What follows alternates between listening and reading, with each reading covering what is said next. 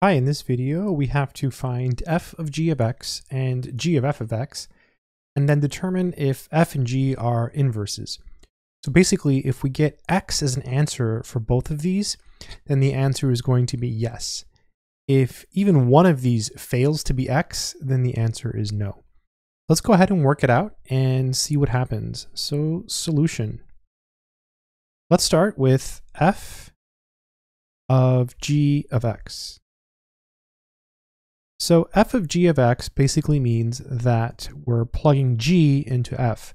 So the first step will be to actually replace g with what it actually is. So this is f of, and then g of x is 2 over x plus 5. So this is 2 over x plus 5. Very nice. Now we're going to take this and plug it into f. So this whole thing here is basically our x. Up here we have f of x equals 2 over x minus 5. So this is going to go where the x is in this function. So now this is equal to 2 over, and instead of x, we just have this expression here. So 2 over x plus 5, and then we have the minus and the 5. So this whole piece here is our x. Now, because we have a fraction here on the bottom, and to avoid confusion, I'm going to put parentheses here. They're already there, but they're implied. There's even parentheses around the 2, except nobody really writes them because what's the point? But look what happens now. We get some cancellation, and then this is equal to 2 over parentheses 2 over x. So we have 2 divided by 2 over x. So when you divide, you really multiply by the reciprocal. So this is really 2 times and then x over 2. These cancel, and then so you end up with x. That's really, really good because we got x for this one. Now we just have to make sure, or hopefully we get x when we compute g of f of x. And we will, but let's just go ahead and verify. So g of f of x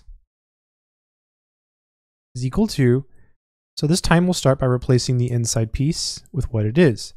This is g of, well, f of x is 2 over x minus 5. So this is 2 over x minus 5. So now we look at g. So g is up here. So it's 2 over x plus 5. So basically what we're going to do is put this where the x is in the formula for g. So it's 2 over, and then we have x, but our x is this, right? So we're going to put parentheses 2 over x minus 5. It's important to put the parentheses so you know, how to divide correctly. And then plus 5. So plus 5. All right, let's keep going. So this is equal to, so we have 2 divided by all of this stuff. So when you divide, you really multiply by the reciprocal. So this is really 2 times x minus 5, and then it's all divided by 2. And then we have the plus 5 hanging out over here. These cancel. So this is equal to x minus 5 plus 5. The 5's cancel, so we end up with x. So we got x for both of our answers, right? F of g of x is equal to x. G of f of x is equal to x. Therefore, the answer is yes, the functions are inverses. So if you do a problem like this and you don't get x for both answers, then the answer is no. I hope this video has been helpful to someone. Good luck.